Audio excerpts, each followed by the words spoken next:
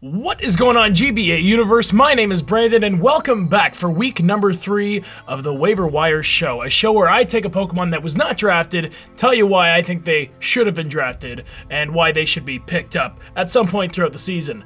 And today we're doing none other than the water ground type that's always waving at you going like, hey, it's Quagsire. Now, looking at Quagsire's stats, they're actually nothing to write home about.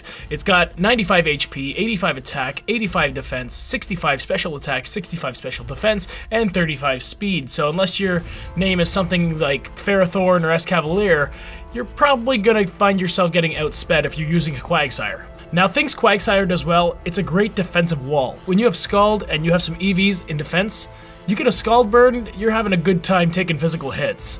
It's a good status inflictor. It gets, well, like every Pokemon, it gets toxic, but Quagsire is one of my favorite toxic users just because it's going to take a hit and it's going to get the toxic off. You don't have to worry about it not living and not getting the toxic off. You hit a Quagsire with anything but a grass move, it's probably living, and you're probably getting that toxic off. And because it has access to recovery, Quagsire is a great stallmon. So you have 3 moves: Protect, Toxic, Recover. You're going to be doing some damage to something that can't hit you back with a grass move, therefore it can be a nice little stallmon.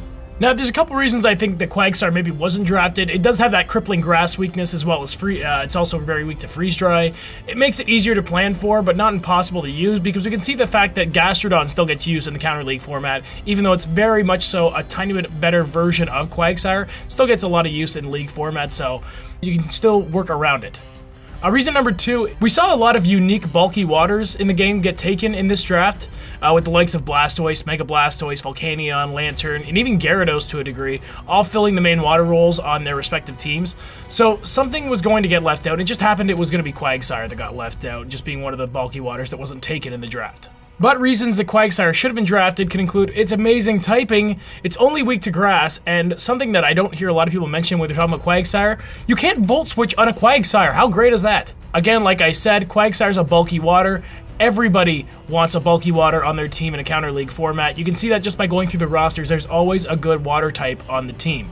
Another point is Quagsire is a tier 5 Pokemon. That means it's very cheap and a very good price for a Pokemon that can probably do quite a bit and is probably going to show up on your team for the majority of the season. Not to mention it gives you a major facet of your team being the bulky water for a very good price. But let's head over to Pokemon Showdown and I will show you the kind of torture Quagsire can put you through. Now, one of the things that makes Quagsire such a great Pokemon is the ability Unaware. That means no one is setting up on a Quagsire because it's just not going to do anything. So what Unaware does is basically ignores all the status changes that your opponent has. So say I'm a Scizor and I'm going for a bunch of swords dances and I'm dancing around with my swords, juggling them, throwing them in my, I don't know, maybe I'm one of those circus guys who's putting the swords down my throat. It doesn't matter.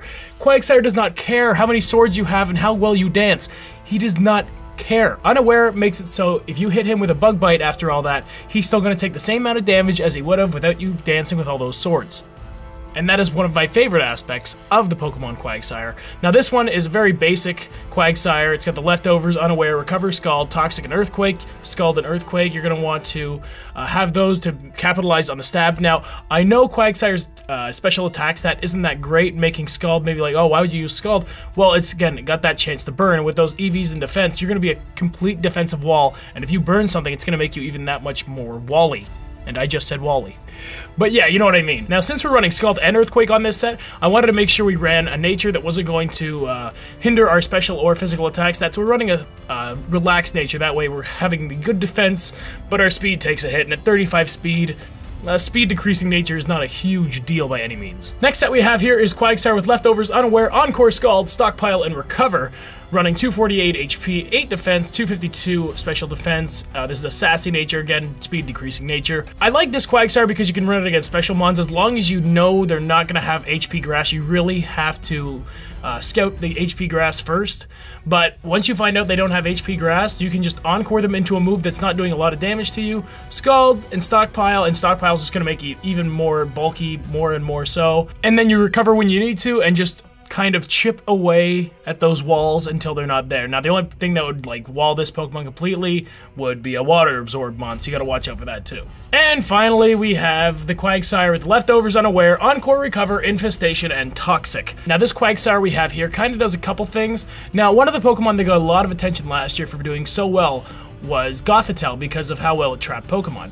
Well, this Quagsire kind of does the same thing in its own way. Now, it has the Encore to, Encore Pokemon into doing something they maybe don't want to keep on doing for 3 to 5 turns, but it's also got Recover, Infestation, and Toxic. Now, what that's going to do, it's going to allow you to trap your opponent in, and if it's a Pokemon that can't do anything to you, it's going to trap the Pokemon in, you can Toxic it, get the Infestation damage, and then Toxic damage, and then kind of trap and eliminate a Pokemon that either threatens another one, maybe one of your sweepers, or threatens one of your other defensive mons, and you can take it out and have that threat be gone, basically, because the Toxic and the Infestation damage are really going to rack up and can pretty much eliminate just anything you want to eliminate, because the Infestation is going to trap them, and then the Toxic's just going to keep on racking up and racking up. Now, the only thing is you have no attacking move on this set, besides Infestation, which is like, I think base 20, but does like its overtime damage. Now you could use Scald instead of Recover, but again, you might want that recovery if they're hitting you over and over again while you're doing the Infestation Toxic damage.